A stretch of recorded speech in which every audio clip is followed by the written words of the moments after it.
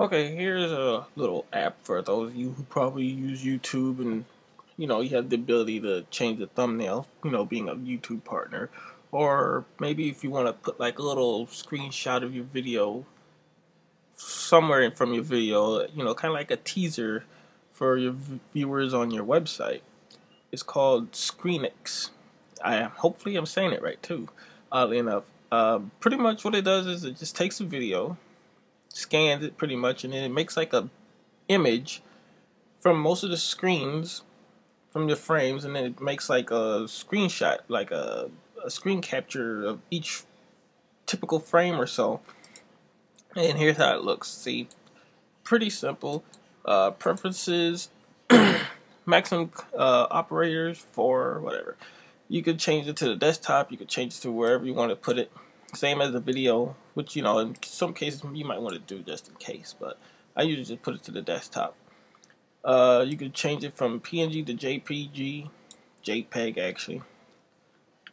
Excuse me. Number of rows, you could change that. Space between thumbnails, image file width. You could change basically you could change the width of the image. Change the background color, shadow color, movie information color, whatever. You can go nuts pretty much with this here. So let me show you how it works real quick. Now I drag my video that I had up here. Something seems off, which you can see on YouTube, which is kind of like a odd, funny video. See, it's already done. And as you can see, it popped up right here. Here's what it looks like. So from within all these here, I could choose one of these to put on like my website if I wanted to, or maybe use it as a thumbnail on YouTube. And kind of like pretty much they almost look the same, but still I could use one of them pretty much if I wanted to. And you probably depending on what sites you go to, you probably seen this type of image before.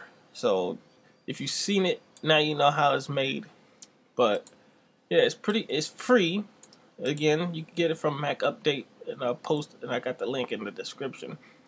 It's free. It don't take that long. It's not gonna convert anything. It's just gonna take screenshots basically of so many frames, and actually I don't know exactly how many frames it takes actually. It looks like maybe about like every 2 or 3 other frames or so, maybe depending on I imagine depending on the video, but pretty much very simple, very easy.